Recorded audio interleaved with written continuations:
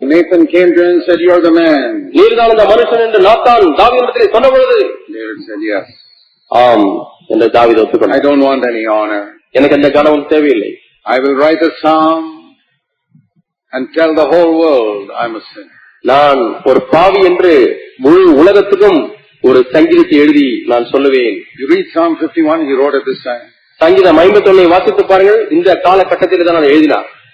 What was the difference between David and Saul? தாவீதுக்கும் சவுலுக்கும் என்ன வித்தியாசம்? Sin, David's sin was 100 times worse than Saul's. பாவம் என்று பார்த்தால் சவுலுடைய பாவத்தை காட்டிலும் 100 மடங்கு மோசமான பாவம். How does a man who commits 100 times greater sin go to heaven and a man who does a smaller sin go to hell?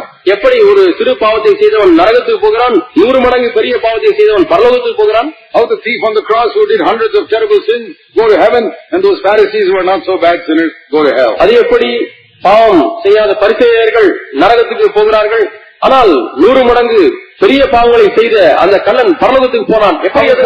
இது எப்படி? Because it is pride that sends people to hell. நரகத்துக்கு பெருமைதான் ஜனங்களை அனுப்புகிறது. And it's humility that takes people to heaven. தாழ்மை ஜனங்களை பரலோகத்துக்கு எடுத்து செல்கிறது. That is why I say, my dear brothers and sisters, ஆகவே தான் என் அருமையான சகோதர சகோதரிகளை உங்களுக்கு நான் சொல்கிறேன், always walk the way of humility. எப்பொழுதுமே தாழ்மையின் வழியிலே நடவுங்கள். And God will lift you higher and higher and higher every year. ஒவ்வொரு வருடமும் தேவன் உங்களை உயரே உயரே உயரே உயர்த்துவார். He will lift you all the way up to heaven. உங்களை பரலோகம் வரைக்கும் அவர் உயர்த்துவார். Just like it says, Enoch walked with God. ஏனோக்கு தேவனோடு கூட நடந்தான். I think that Enoch must have become a humbler and humbler man every year.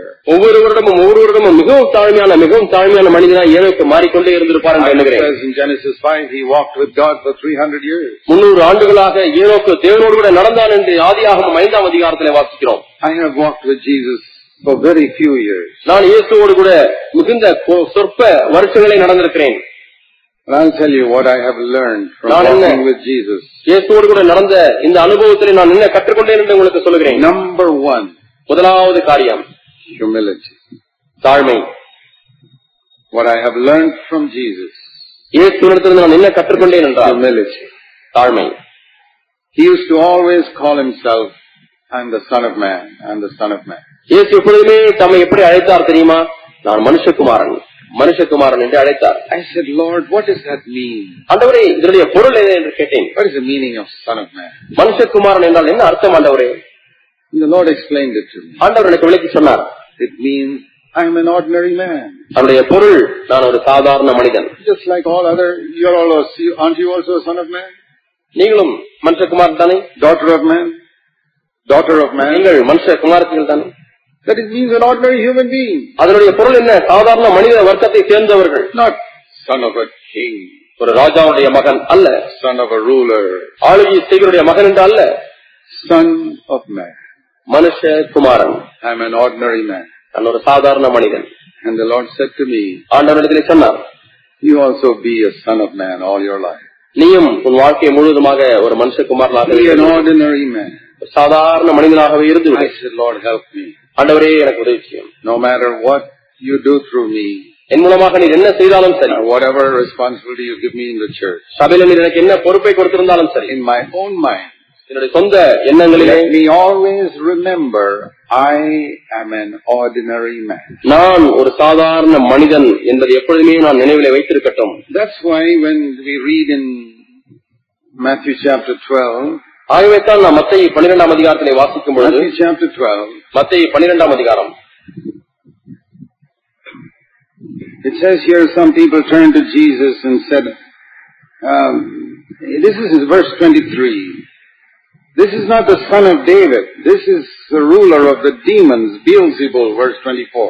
23ஆம் வசனம் 24ஆம் வசனத்திலே வாசிக்கிறோம், தாவீதின் குமாரன் இவர்தானோ என்றார்கள். 24ஆம் வசனத்திலே பரிசேயரை கேட்டு, இவன் பிசாசிலின் தலைவனாகிய பெயல்செபூலினாலே பிசாசுகளை துரத்துகிறான். This is not the son of David. No.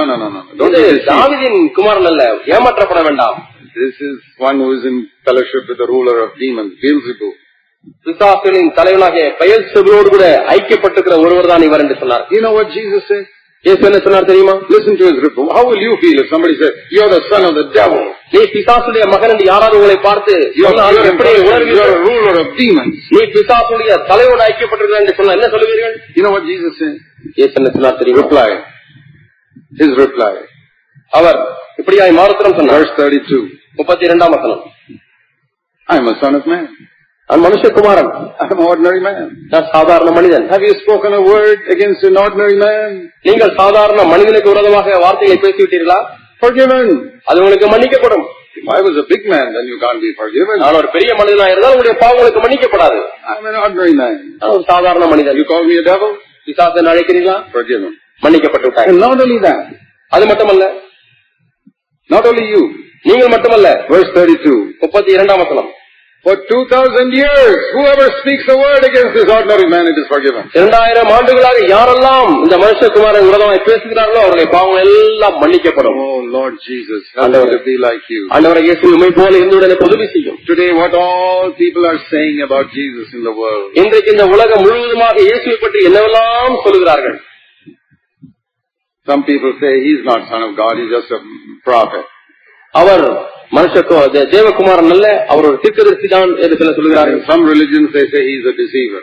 சில மதங்களிலே இயேசு ஒரு ஏமாற்றுக்காரர் என்று சொல்கிறார்கள். And nowadays they are making some cinemas in the Western countries where they say he was a homosexual. He was always moving around with 12 men. இன்றைக்கு வெளிநாடுகளிலே இயேசுவை சில படங்களிலே எப்படி சித்தரிக்கிறார் என்று சொன்னால், அவர் ஊரின சேர்க்கையிலே இருந்த ஒரு நபர் ஆகவே தான் 11 ஆண்களிடத்திலேயே எப்பொழுதுமே செலவு செய்தார் என்று சொல்கிறார். And they make some other cinemas where they say he got married to Mary Magdalene and he had children. இன்னும் சில படங்கள் வெளியிடப்பட்டிருக்கிறது. அதில் என்ன சொல்லுகிறார் என்றால், இயேசு மகதலேனா மரியாளை திருமணம் செய்து கொண்டு அவருக்கு பிள்ளைகள் இருந்தது என்றெல்லாம் சித்தரிக்கிறார்கள். Blasphemy. தூஷணம். Why doesn't God strike these people down with cancer or death? ஏன் மரணத்தினாலேயோ புற்றுநோயினாலேயோ தேவன் இவர்களை அடிக்கவில்லை? Here's the answer.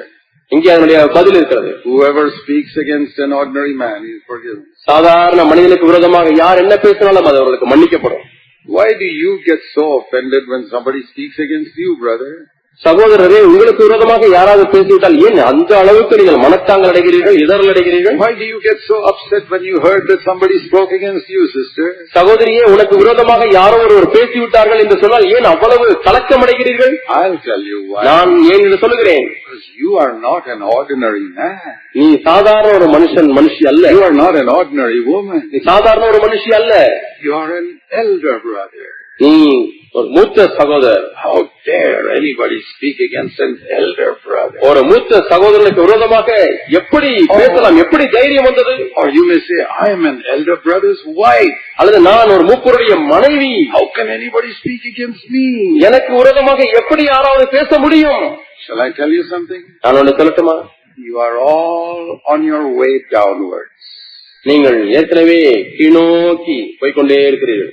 It's the way to hell. அது நரகத்தின் வழி. The way of pride. பெருமையின் வழி. Thinking that you are an important person. நான் ஒரு முக்கியமான நபர் என்று எண்ணிக்கொண்டிருக்கிறீர்களே, அது பெருமையின் வழி. I want to stay 1,000,000 miles away from that road. அந்த வழியிலிருந்து கோடிக்கணக்கான மைல்களுக்கு அப்பாலே நான் இருக்க விரும்புகிறேன். I want to walk the way Jesus walked. இயேசு நடந்த வழியிலே நான் நடக்க விரும்புகிறேன். To always think of myself, I am an ordinary man. எப்பொழுதுமே என்னை குறித்து எண்ணும் பொழுது நான் ஒரு சாதாரண மனிதன் என்று. And they spat on his face. அவருடைய முகத்திலே துப்பினார்கள். What was his attitude? அவருடைய மனநிலை எப்படி இருந்தது? It's okay, you spat on the face of an ordinary man. ஒரு சாதாரண மனிதனுடைய முகத்திலே துப்பினீர்கள். சரி. You speak to some beggar who comes to your gate, get out, don't come here again. உங்களை வீட்டு வாசலே வந்து நிற்க பிச்சைக்காரனே, போயா வெளியே போயா என்று சொல்லுகிறீர்கள். You won't speak like that if the chief minister comes to your gate. ஒரு முதல் மந்திரி உங்களுடைய வீட்டிலே வந்தால் அப்படி பேசுவீர்களா? No. இல்லை இல்லை. But that is only a beggar. அவர் பிச்சைக்காரன் தானே. Are you willing to take that place of the beggar? அந்த பிச்சைக்காரன் என்ற இடத்தை நீங்கள் எடுத்துக்கொள்ள விரும்புகிறீர்களா? Ordinary man. சாதாரண மனிதன்.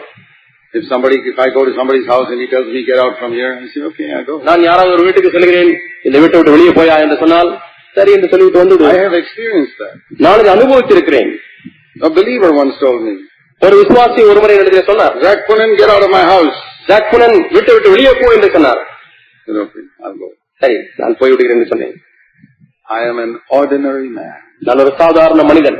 I don't hate that person. நான் அந்த நபரை வெறுப்பதில்லை. I love him even today. இன்றைக்கும் நான் அந்த நபரை நேசிக்கிறேன். Because I am an ordinary man. என்றால் நான் ஒரு சாதாரண மனிதன். I'll give you one bit of advice. ஒரு சிறு ஆலோசனை உங்களுக்கு சொல்கிறேன். Be an ordinary man. ஒரு சாதாரண மனிதனாக இருந்து That's how Jesus was. இயேசு அப்படித்தான் இருந்தார். And it will go very well with you. அப்படியான உங்களுடைய காரியங்கள் செம்மையாக நடைபெறும். You will go from one height to another spiritually. ஆவிக்குரிய ரீதியிலே ஒரு நிலையிலிருந்து இன்னொரு நிலைக்கு வளர்ந்து செல்வீர்கள். As I said, Enoch walked with God for 300 years. ஏனோக்கு 300 ஆண்டுகள் தேவனோடு கூட நடந்தான் என்று நான் சொன்னேன். I think he must have learned humility from God. தேவனிடத்திலிருந்து தாழ்மையை ஏனோக்கு கற்றுக்கொண்டிருப்பான் என்று நம்புகிறேன். You know, one day, if you are faithful, you will see God the Father. நீங்கள் உண்மையுள்ளவர்களாக இருந்தால் நீங்கள் பிதாவாகிய தேவனை பார்ப்பீர்கள். It says in Revelation 22, his servants will see him face to face. அவருடைய ஊழியக்காரர் அவரை முகமுகமாய் தரிசிப்பார்கள் என்று வெளிப்படுத்தின விஷயத்தில் வாசிக்கிறோம். And if you are faithful and you get there to heaven, நீங்கள் உண்மையுள்ளவர்களாக இருந்து பரலோகத்துக்கு செல்வீர்களானால், and you see God the Father face to face, நீங்கள் பிதாவை தேவனாய கர்த்தரை முகமுகமாய் தரிசிக்கும் பொழுது, you will see that he is a very humble person. அவர் மிகுந்த தாழ்மையுள்ளவராக இருக்கிறதை நீங்கள் பார்க்க. That is what will surprise you. அதுதான் உங்களை ஆச்சரியத்திலே. That is Almighty God who runs the universe is such a humble person. அந்த சராசரங்களுக்கு சொந்தமான சர்வ வல்லமையுள்ள தேவன் அவர் தாழ்மையுள்ளவராக இருக்கிறார். And I am not talking about the humility that walks with your head bowed down like this. தலையை குனிந்து கொண்டு நடந்து கொண்டிருக்கிற அந்த தாழ்மையை குறித்து நான் சொல்லவில்லை. That's not humility. That is just honor seeking for humility. அது தாழ்மையே அல்ல, தாழ்மை என்கிற ஒரு கணத்தை பெறுவதற்குரிய வழி அது. They don't fool me. அவர்களெல்லாம் என்னை ஏமாற்ற முடியாது. Because Jesus didn't go around always like this.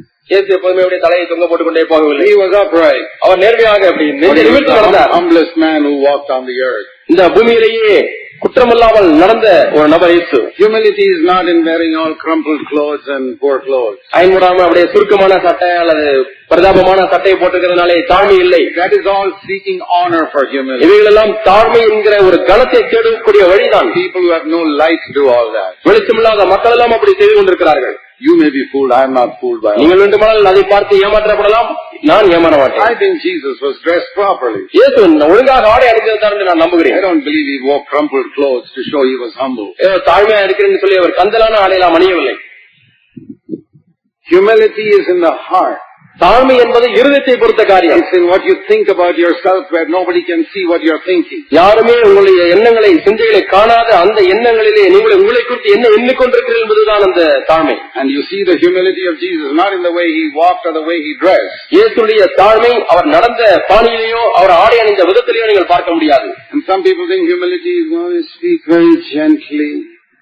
சிலர் தாழ்மை என்றால் அப்படியே மெதுவா சாதுவா பேசுவது என்று எண்ணுகிறார்கள். Supposing a man speaks like this. ஒரு மனிதன் இப்படி பேசுறான்னு வைத்துக்கொள்ளுங்கள். You generation of vipers, how will you escape the damnation of hell? உரியன் பாம்பு குட்டிகளே, வரக்கூடிய வரும் கோபத்துக்கு எப்படி தப்பிப்பீர்கள்? Would you think such a man is a humble man? இப்படிப்பட்ட மனிதன் தாழ்மையான மனிதன் என்று எண்ணுவீர்களா? He was the humblest man that walked on the earth, Jesus Christ. இயேசு கிறிஸ்து மிகவும் தாழ்மையான மனிதராய் இந்த பூமியில் நடந்தார். He spoke like that. அவர் அப்படி பேசினார். Would you think this is a humble man who turns around to his co-worker and says, "Get behind me, Satan"? எனக்கு பின்னாக போ சாத்தானே என்று தன்னுடைய உடன் ஊழியரை சொன்னாரே, அவர் தாழ்மையுள்ளவர் என்று எழுதுகிறீர்களா? That was the humblest man that walked on the earth. இந்த பூமியிலே நடந்த மிகவும் தாழ்மையான மனிதர் அவர்தான். In my fellowship with Christians, I have found 99% of born-again believers have no clue about what humility is. தாழ்மை என்றால் என்ன என்பதை பற்றி சற்றேனும் அறியாத 99% மறுபடியும் பிறந்த கிறிஸ்தவ வாழ்க்கையை கண்டுகொண்டேன். Jesus said, "Learn from me, for I am humble in heart." நான் இருதயத்திலே தாழ்மையுள்ளவனாய் இருக்கிறேன், என்னிடத்திலே கற்றுக்கொள்ளுங்கள் என்று இயேசு சொன்னார். But they don't listen to that. ஆனால் அவர்கள் அதை கவனிப்பதில்லை. They learn humility from the dictionary. அவர்கள் தாழ்மை என்றால் என்ன என்பதை அகராதியிலிருந்து கற்றுக்கொண்டார்கள். They learn humility from the politicians. அரசியல்வாதிகளிடத்திலிருந்து தாழ்மை என்ன என்பதை கற்றுக்கொண்டார்கள். Have you seen these photographs? நீங்கள் போட்டோவை பார்த்திருக்கிறீர்களா? Street cleaning drive. The minister will come and sweep with one, and all the photographers are taking photographs. சாலை துப்புரவாக்கும் பணி என்று ஒரு நாளை குறிப்பிட்டு அன்று அரசியல்வாதி வந்து அந்த சாலையை ஒரு துறப்பத்தை வைத்து பெருக்குவார், எல்லாம் போட்டோ எடுப்பார்கள், வீடியோ எடுப்பார்கள். Is that humility? அதான் தாழ்மையா? It's deception. இது வஞ்சனை. Don't learn humility from all these people. இப்படிப்பட்ட மக்களிடத்தில் வந்து நீங்கள் தாழ்மையை கற்றுக்கொள்ள வேண்டாம். From Jesus. இயேசுவிடத்திலிருந்து கற்றுக்கொள்ள. His heart before God. தேவனுக்கு முன்பாக அவருடைய இருதயம். Always thought of himself as an எப்பொழுதுமே அவர் நான் ஒரு சாதாரண மனிதன் என்று எண்ணினார். That is the way to heaven. இதுதான் பரலோகத்துக்கு செல்லும் வழி. That is the way of spiritual growth. ஆவிக்குரிய வளர்ச்சிக்கு இதுதான் வழி. Because God always gives grace to the humble. எப்பொழுதுமே தேவன் தாழ்மையுள்ளவர்களுக்கு கிருபை அளிக்கிறார். Let's pray. நாம் ஜெபிப்போம். Heavenly Father, பரலோக பிதாவே, help us to see Jesus more clearly. இன்னும் தெளிவாக இயேசுவை காண எங்களுக்கு உதவி செய்யும். To walk in His footsteps every day. ஒவ்வொரு நாளும் அவருடைய அடிச்சுவடுகளில் நடக்க உதவி செய்யும். Pray in Jesus' name. இயேசுவின் நாமத்தில் ஜெபிக்கிறோம் பிதாவே. Amen. ஆமென்.